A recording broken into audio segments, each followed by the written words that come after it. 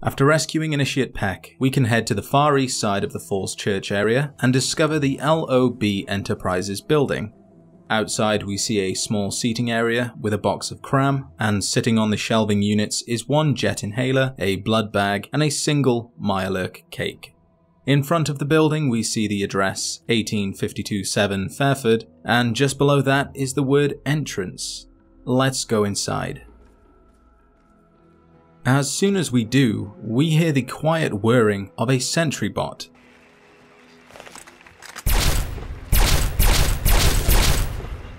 To the right we see another one, but instead of fighting, it simply flies past. It appears to have travelled somewhere down the corridor, but eventually it does return.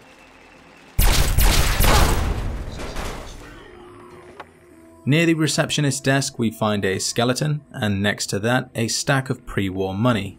A stone's throw away from the bony remains is a bottle of Radex stashed inside a wooden crate, and atop the desk is a working computer. Selecting the L.O.B Enterprises front desk terminal brings up a selection of messages, as well as a greeting for the user. Welcome, Miss Waring. Please remember to ask for ID and greet visitors with a smile. Below that we can browse through the other messages, the first being an emergency protocol to all personnel. It reads, as standard policy, all employees are required to carry low-grade military class weaponry at all times. In the event of a hostile takeover, your desk can be used as a makeshift barricade. Position the desk between yourself and your opponent, then crouch behind the desk while firing any weapon approved on Form B43-2. Note: cafeteria privileges will be suspended in the event of a hostile takeover. Next we have an email titled Weapon Practice Tonight. The email is from Derek McCoy and is to be received by everyone working under L.O.B Enterprises. If anyone would like to practice with their low-grade military class company issue, Sam and I will be shooting rounds off in the yard at 7 PM, BYOB, which I think stands for Bring Your Own Bullets. Then we have an email sent from the receptionist titled Man the Doors. Oh, they're here. Man the doors. The feds are here. And lastly, another email to all personnel titled Caps in Emails from the Director of Human Resources. I would like to remind everyone that, despite the impeding federal invasion, standard company policy is still in effect. Specifically, do not write emails in all caps. This style is offensive to your co-workers. Thank you for your cooperation. So, the employees of L.O.B Enterprises were issued military-grade weapons, given optional shooting lessons, informed of how to use their desk as cover during a firefight, and had a very negative opinion towards the local police. Also, using all caps for an email is very offensive, even during an invasion. Something suspicious was going on at this company. Let's see if we can find out what. We have 3 ways we can go.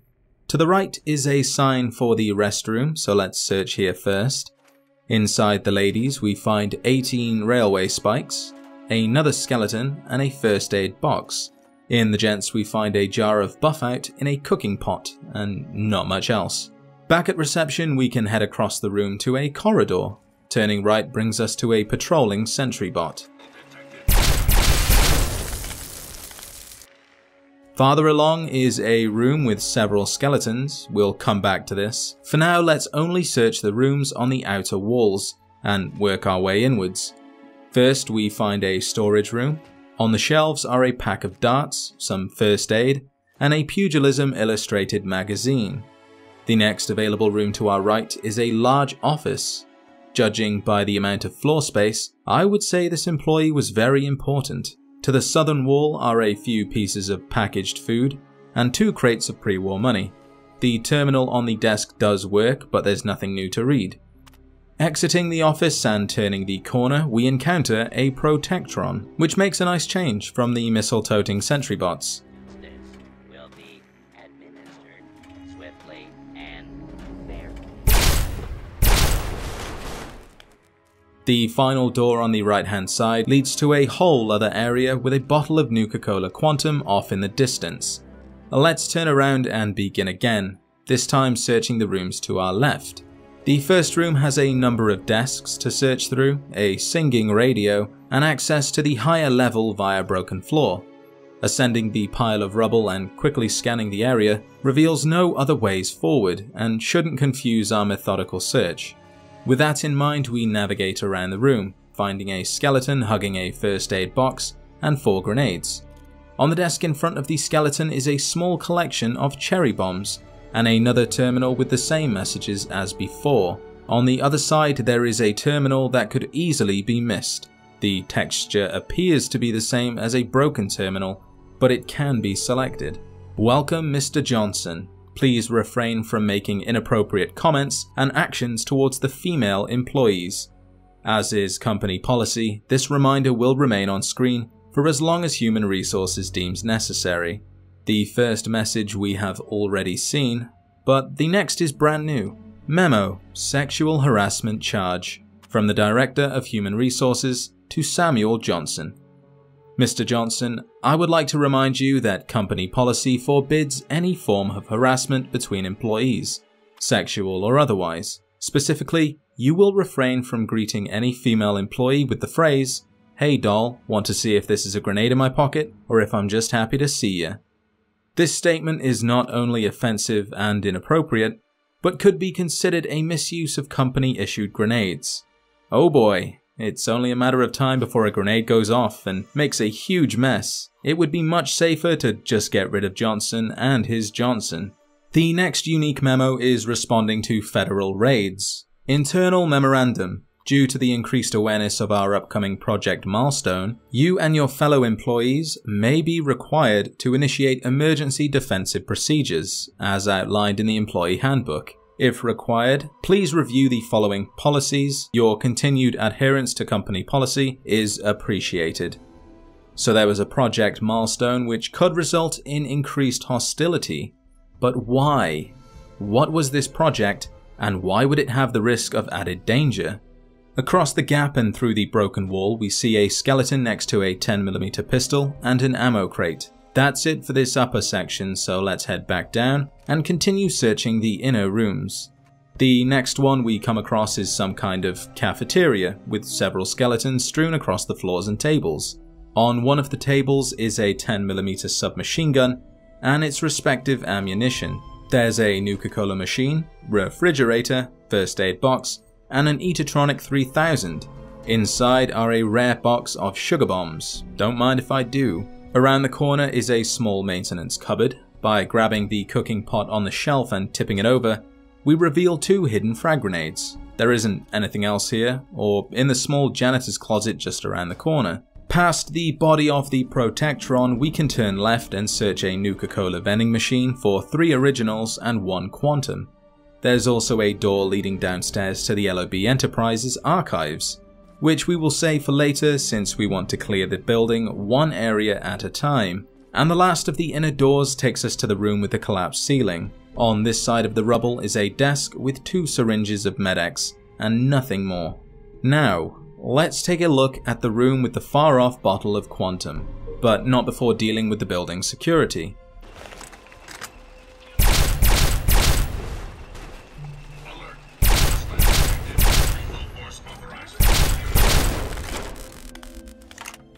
There's another set of stairs leading down, the glowing drink, more skeletons, and another sentry.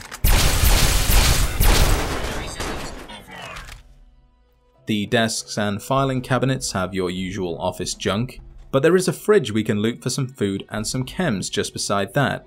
There's also a hole in the floor. Looking down we see a gas leak. We're lucky that hasn't gone off yet. We can most likely take the stairs to get down there, but for now let's finish looting this floor. Beside a ham radio are some 5.56mm bullets, and on the table near the stairs is a working terminal with, you guessed it, the same email. There's also an inhaler filled with jet inside a bucket on the nearby shelf. Heading down these stairs and into the gas leak, we see a skeleton next to a laser rifle and an average locked ammo crate. Inside are 54 energy cells. At the far right corner we find a door leading to the L.O.B. Enterprises archives. I'm pretty sure this will lead back to the other door under the same name. Like I said before, there's still more to search here. So let's finish that before entering a new part of the building. Back up and into this small corridor on the southwest side, we find an exit sign above a door, but the exit here has collapsed. There is a skeleton next to a laser pistol and another locked box. This time it's easy, and inside are 60 energy cells. Back up, we can head into the corridor and turn right to find a set of stairs. Heading up leads to a blocked path on our left and an elevator door to the right. We can loot the blockade for some magnum ammo, which is always nice to find, and then see where this elevator leads. To L.O.B Enterprises East Wing. So we have two doors connected to one another through the archives, and an elevator going to the East Wing. The only section of this area left to explore is the upstairs at the main entrance, so let's head there. On the right side we see a whole wall of shelves, with the only noteworthy thing being scrap metal. The end of this corridor seems to be blocked, but we can climb it and look through to the other side. It's the elevator doors. We were just over there a moment ago. On the other side of the corridor are a few pieces of pre-war food and another terminal with the same repetitive message. Now we have a choice. We can backtrack through to the elevator and clear the East Wing, or we can go through one of the doors leading to the archives and see if there's anything regarding this company and what they were doing before the Great War. I know which sounds more interesting. As soon as we enter the archives, we encounter a sentry bot. With no other signs of being interrupted, we can peacefully search the room. A whole lot of nothing until reaching a large desk. On top, we can pick up a Chinese Army Spec Ops training manual. Were these employees working for the Chinese? That would explain the weapons, the defense protocol, and the reason the police were invading. The terminal is the same as the others, and that's it for here. There's a door leading west through a short passageway, and on the other side we run into a trio of sentry bots.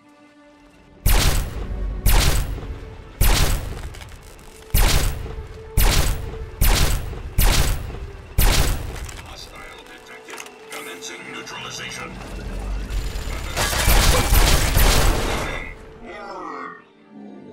There's another one blurring the usual warnings, but it's coming from above, so unless he comes down to get me, it should be safe to explore. We see a skeleton wielding a 10mm submachine gun and a couple of ammo packs nearby. Along the northern wall are some explosive crates and two weapon cabinets, but the weapons themselves aren't anything special. At the south we find a door leading to a small break room, and just around the corner, another sentry. The break room has what you would expect: vending machines, food, drink, first aid, but a locked safe, especially one of this size, just feels out of place. Inside we find caps, ammo, a laser pistol, and a stealth boy. Not the items a typical break room would include, but as we're coming to learn, this is no ordinary company. So far there have been many skeletons, all wielding various weapons. There's nothing indicating as to whether they were a former employee or were one of the invading police officers. And I think that no matter how close we look, we aren't going to find one. I believe that the robots found patrolling the building are the police. In a world where most families have a robotic butler that can cut hair, tell jokes, and dispense clean drinking water on a weekly basis, it makes much more sense that the police would have even more sophisticated and advanced robots than the public. By sending in robots, they minimize or completely erase any chance of human casualty. At least to their own, that is. Now as to why the police invaded, that is a question left unanswered. Around the corner are two restrooms, both empty other than the cherry bombs in the gents' toilet. That can't have been easy. After looting the robot, we can head through the door at the end of the passage and enter a utility room.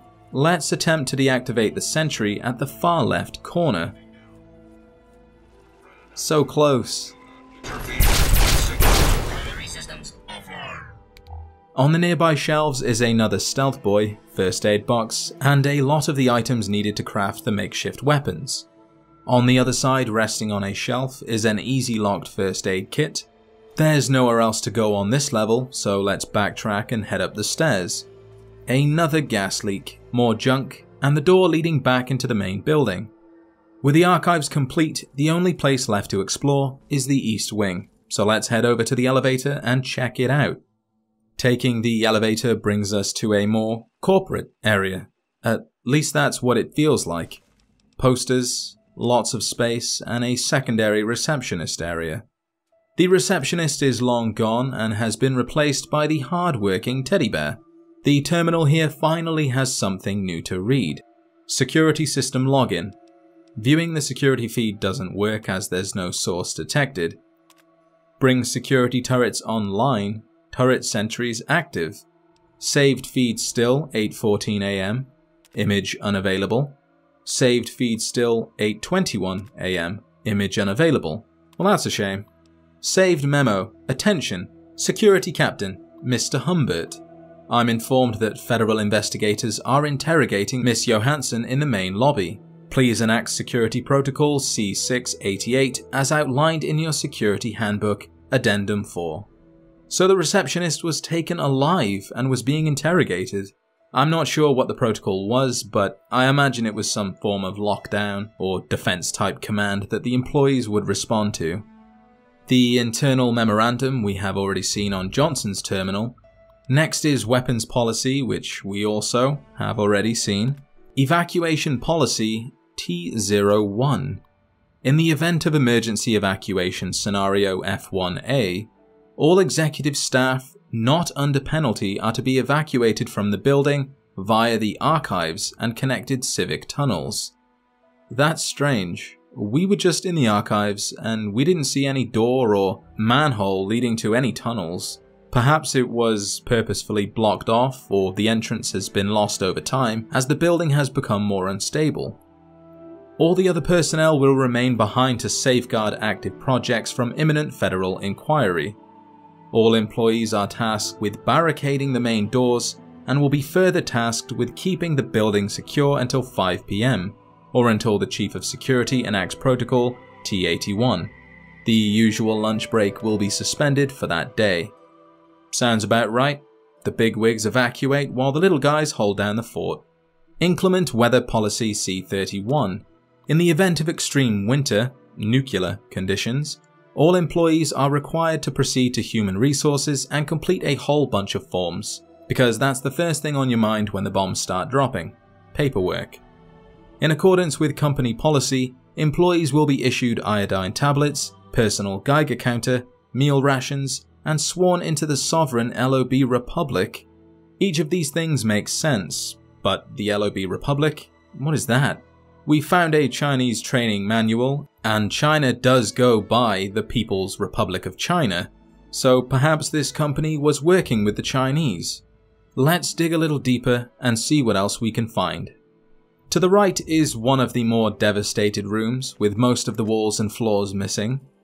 To the northeast corner we see a sentry bot. Let's go ahead and take care of that. Nothing on this floor beside a door leading up, where we find another sentry across the room.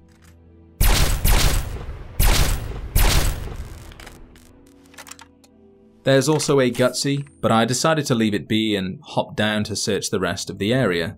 Back in the corridor and heading west, we hear the overlapping sounds of several robots. No hostiles detected. Lethal force authorized for all units. Luckily, they're somewhere above. The main way through the corridor is blocked by filing cabinets, typewriters, and pieces of collapsed rubble. To the right, we meet a robotic baddie. With that done, we see another terminal with the same messages as before, some bobby pins in the cabinet, a Nuka-Cola in the vending machine, pre-war food in the fridge, and a first aid box. Exiting this door brings us to the other side of the blockade, and we see two skeletons collapsed into the corner. They must have been in the process of creating a barricade when they were taken out by the robots. Beside them is a 10mm submachine gun and the required ammunition. Beneath the weapon is the rarely named armor case, concealing a lone combat armor. Crossing the hallway, we enter a restroom with the wall missing, which brings us back into the room with the overlapping voices. On the east wall is a box resting atop a shelving unit. Inside are some shotgun shells and a bag of Radaway. In the cabinet beside the desk is a rare scoped .44 Magnum which I'll gladly take. The terminal holds nothing new, and as I head back into the restroom to search the toilets, we hear... Kill that son of a bitch! I'm just getting warmed up. There's a chance that this could be the Gutsy we saw earlier. If so, that's one less robot to deal with. With nothing in the restroom, we can head left to the end of the corridor. To the right is blocked, so we have to go left and head up the stairs. This brings us to the final corridor of the area, with several rooms breaking off. The next available door to our right has caved in, and the one after that is locked with a very hard skill check. I could pick this, but let's see where the other side takes us first. In the leftmost office, we find 2 pre-war books on a desk and a R&D operations terminal. It too has a very hard lock. Inside are 2 sections, lab reports and company policies. Selecting the lab reports shows us the title, Project Zhu-Rong Prototype Lab Reports. Report 363. Experimental prototype makes extensive use of hardware common to liquid ammunition flame projection weapons. That's a mouthful. While initial test results were impressive, extreme weight of unit, 118.3 kilograms, and fume inhalation rendered most test subjects incapable of firing the unit or remaining conscious under typical field conditions. Report 375. Prototype introduces proprietary ammunition type. Conventional 10mm shells house a caplet containing amalgamating agents. When the caplet was broken in a lab test, localized fire burst and shrapnel projection met requirements for project. However, in field tests, amalgam caplet ammunition proved too fragile, and several detonated from excessive vibration or walking speed. Report 401. Prototype attempts to refine results of Acumis coating within the weapon barrel. Initial tests showed promise. As predicted, delivery friction superheats projectile as it is delivered from the weapon, and conventional 10mm ammunition can be used. However, during live fire testing, subjects firing the weapon in rapid succession suffered severe burns to the fingers and palm. And Report 418. Prototype refines Acumist barrel, experiments by addition of retardant jacketing, as well as internal heat diffusers. Rate of fire diminished from unmodified version of weapon. Conventional 10mm ammunition does not fully liquefy until impact, giving the 418 exceptional accuracy compared to earlier prototypes.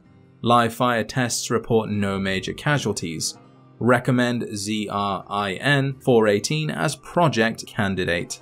So, L.O.B Enterprises was either an American company working for the Chinese, or the Chinese pretending to be an American company.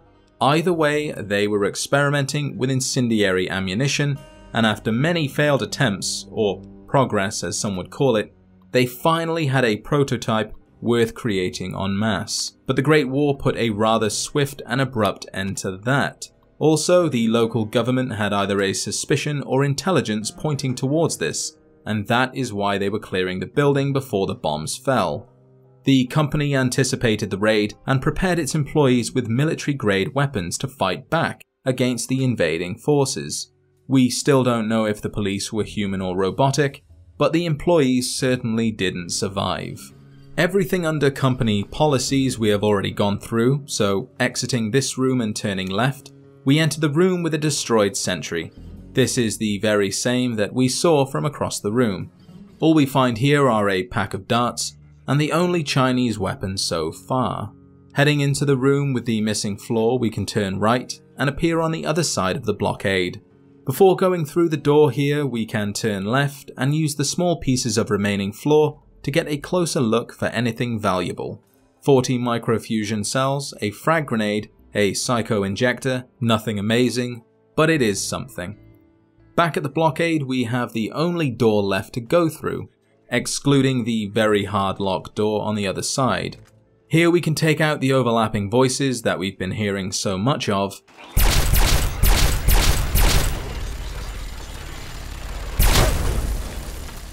and now we can search the CEO's reception and office. Once again, we find a terminal with nothing more than the emergency protocol. I will not be missing these. The CEO appears to have been taken out by the hostile robots, which does give some reason to believe that they were with the police, or more likely, were the police. On the terminal we find a saved invoice and the repetitive company policies. The invoice shows that a company called Happy Liberty Imports was used. This company was a pre-war business that was just one of the many fronts used by the Chinese government.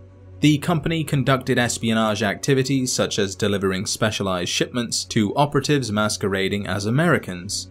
So L.O.B was a Chinese company, cloaked as an American company, experimenting with incendiary ammunition and a weapon capable of safely discharging it.